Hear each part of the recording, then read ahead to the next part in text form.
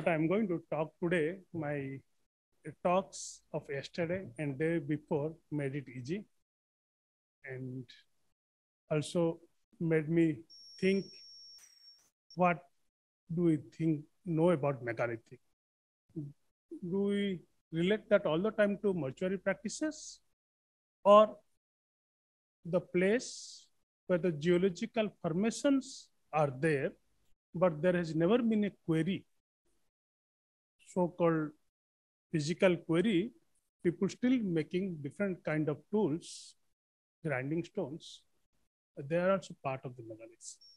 And what goes behind the megalith? It's not only erecting a stone, but what are the social connotation and what are the taboos and how it differ from community to community, or this is one thing which is common for all Nagas.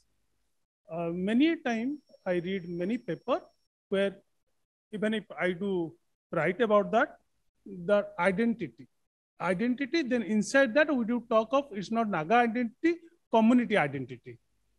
Whereas when it comes to megalithic, it becomes a Naga identity.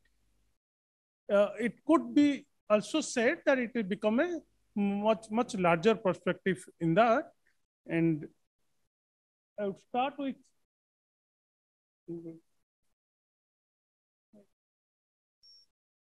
see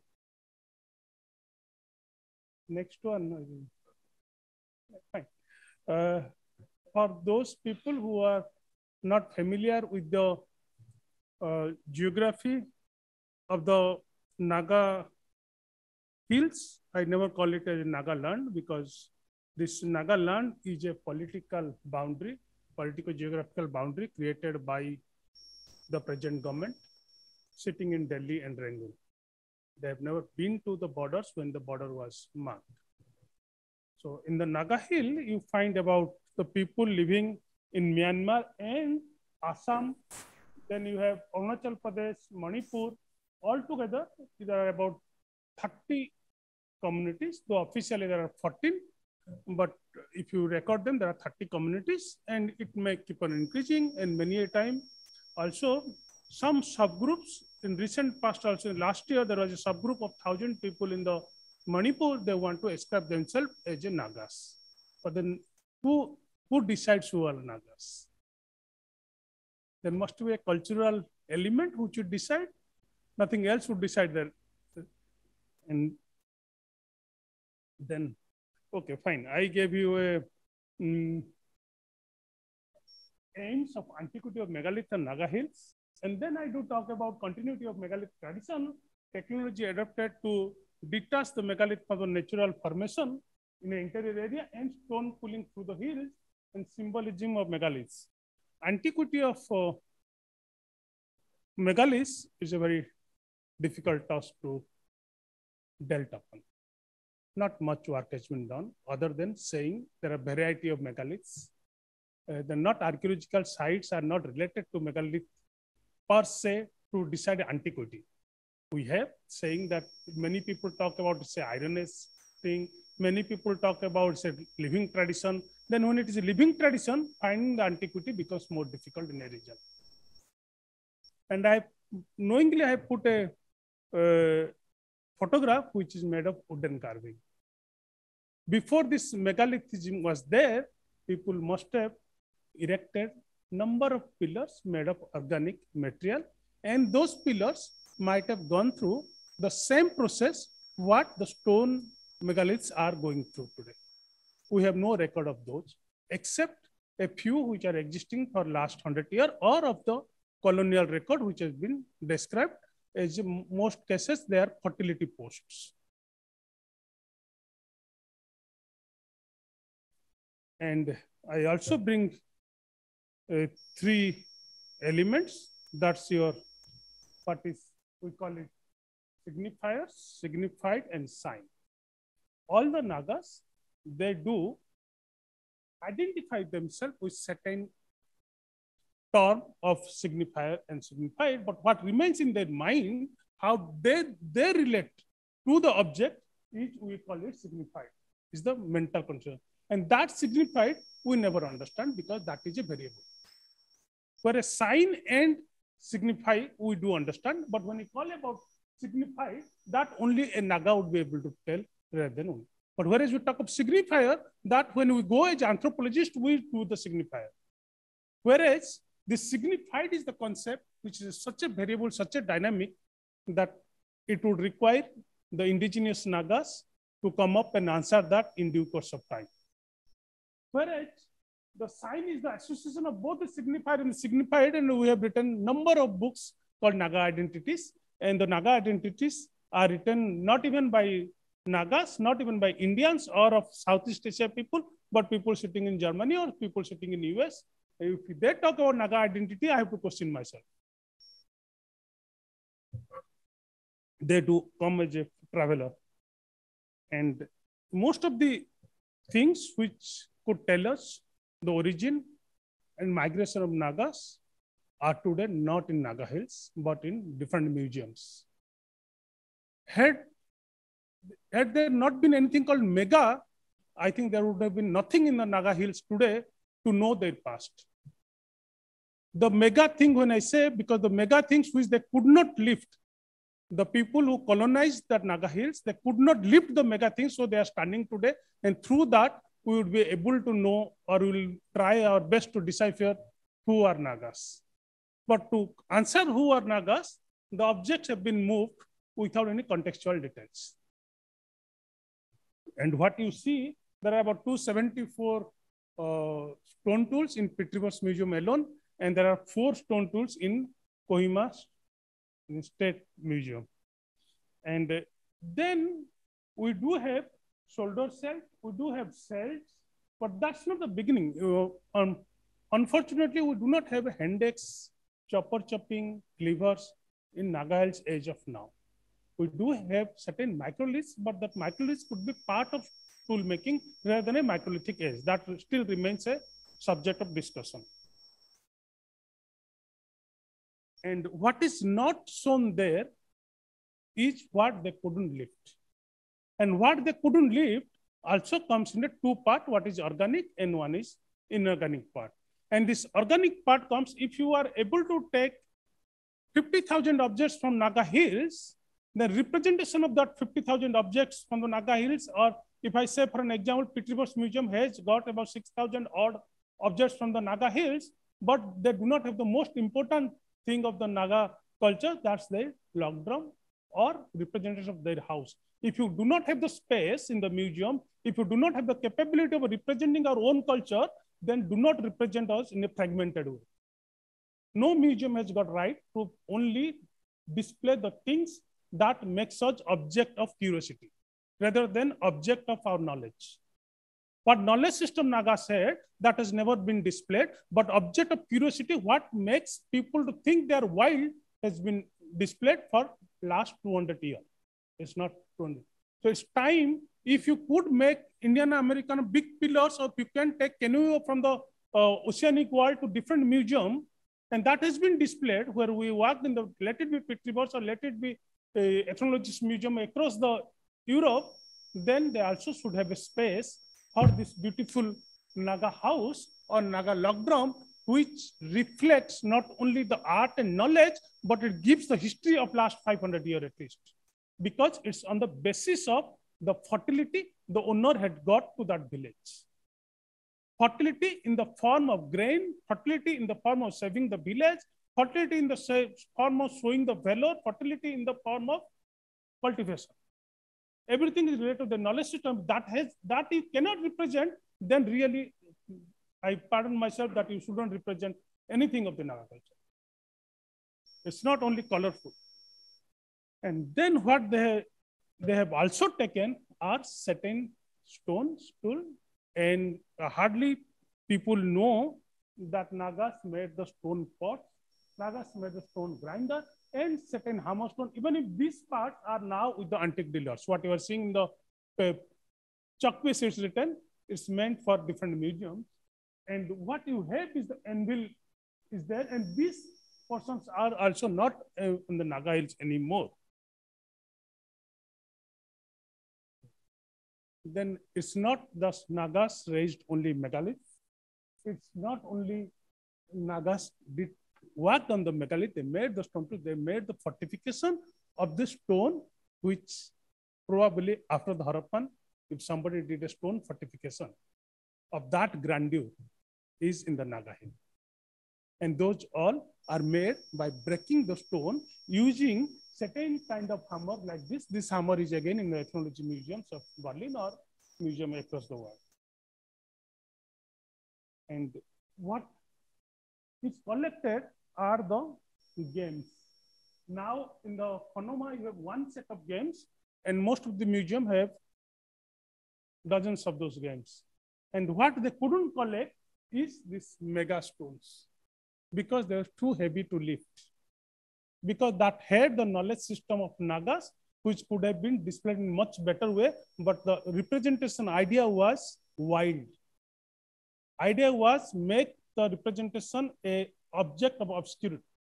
Don't make it that what Naga knew their culture. And in that area, if you look at it, it's not what we associate ourselves to the megalithic study is always the mortuary practices. And how the people have detached those stones.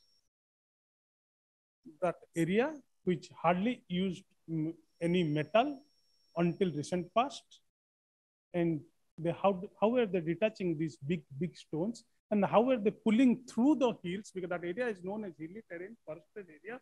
How are they pulling through that? That remains still a sort of mystery. And what you see is now the mortuary megaliths are, you can make it in every village where you go, you have this graveyards, and this is his son, father's grave, and in every village you get. But many of them are used today for washing clothes, for grinding masala, making stone, or playing game. And you can see making the clay powder, playing game, and washing the cloth.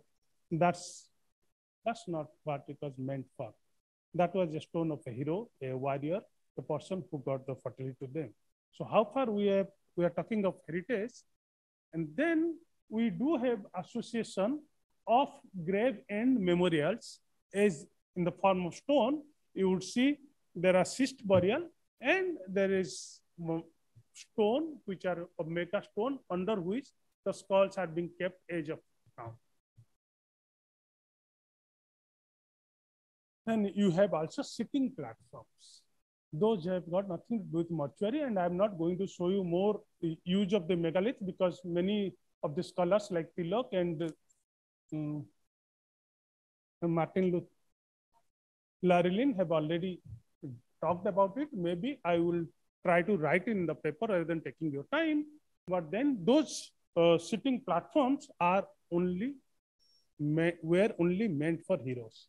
That was not meant for commoner. Even if I am sitting, it's the wrong thing to do that. That is meant for heroes.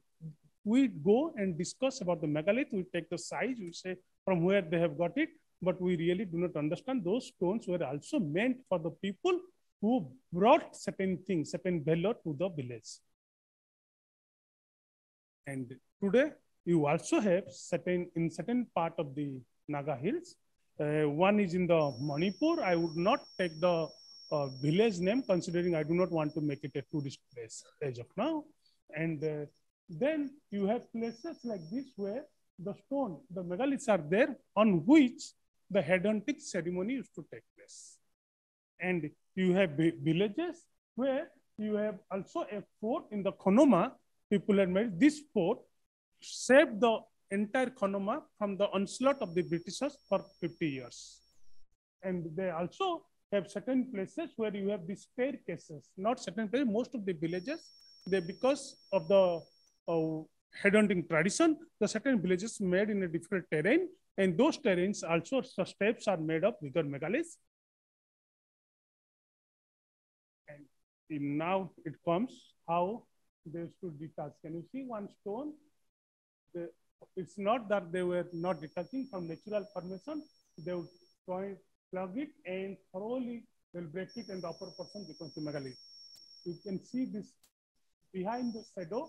You can see the marks still left over.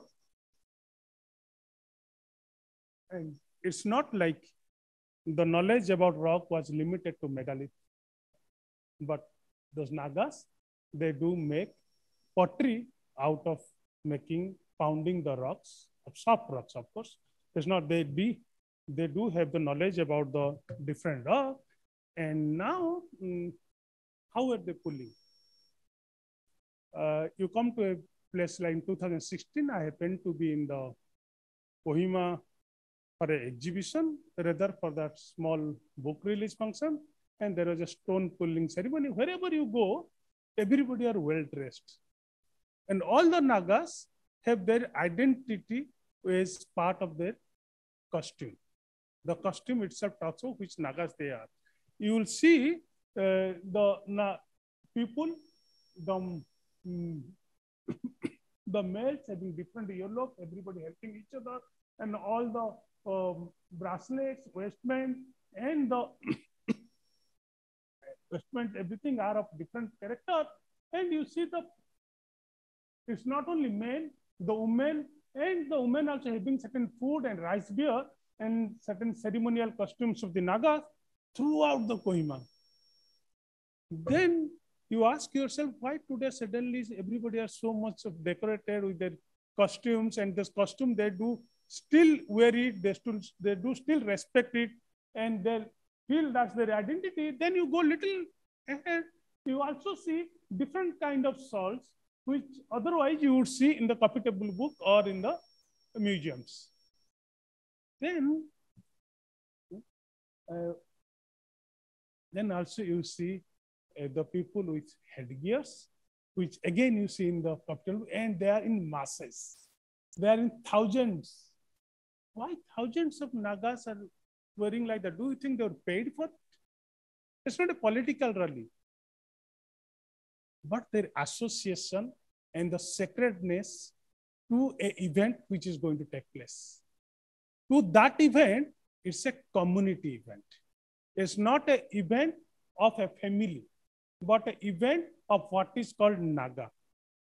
And you will see that and the people well decorated, then with all those heavy costumes, you also see the path which has certain mark, which you will never get in archaeology, is the mark of wooden thing, something getting pulled, that lives on the road, something getting pulled, a heavy thing getting pulled without a wheel, without a cart, without a chariot.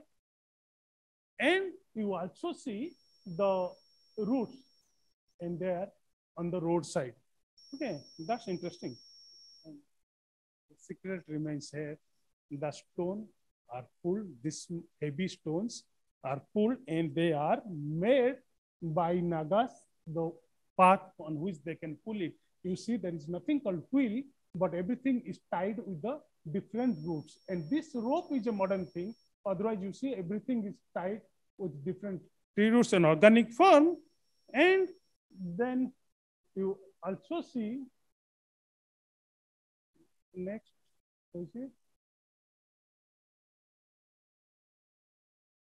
you see the contribution of community, and this community, this is the person who has assigned this stone pulling ceremony, and you have all the stressed people and entire road, you have hundreds of people pulling that stone together, and all of them dressed with their own community dress.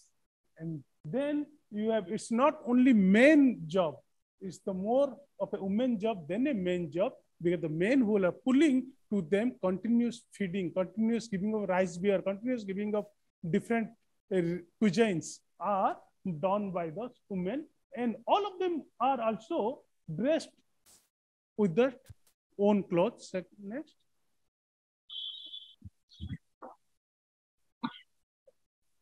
You can see these mega stones getting pulled, and you also can see how they are pushing from behind. Next, I'll show you a small video. Can you play the video? Just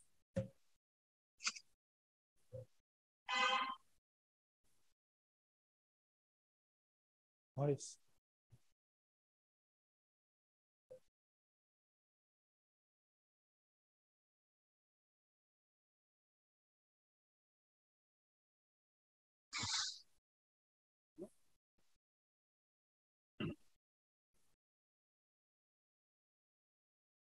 Yeah.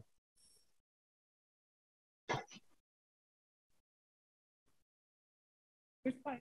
One can see the person is standing on the stone, is giving the direction how do you pull it, and he's also giving the direction where to stop it. So the stone pulling is always a community act. And this stone, with thousands of people pulling it together, can go through any hill, any forest, any stone barriers. And next.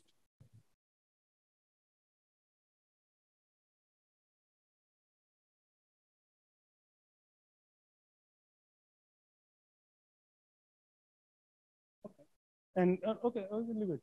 And today, the stone which are okay. Next, you go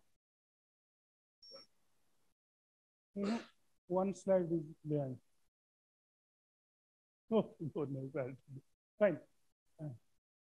And what is there would never, if these all objects which the ornaments which you saw in different museums today, you would never know their functional meaning. Many of these ornaments were only meant for stone pulling ceremony. Many of the ornaments were only meant for head hunting. Many of the ornaments were only meant for fertility and when meant for while cultivation takes place. And when these materials are collected and kept in different museums, a showpiece has got no detail. It would never help us understanding the gap in the anthropology. Today we have these memorial stones as no parking and also as a nameplate in many part of the Naga Hills. It is our duty as a land heritage representative to keep them protected until the locals, the indigenous people, pick up the subject well and understand the variable and dynamic meaning. Till then, it's our role to keep them protected.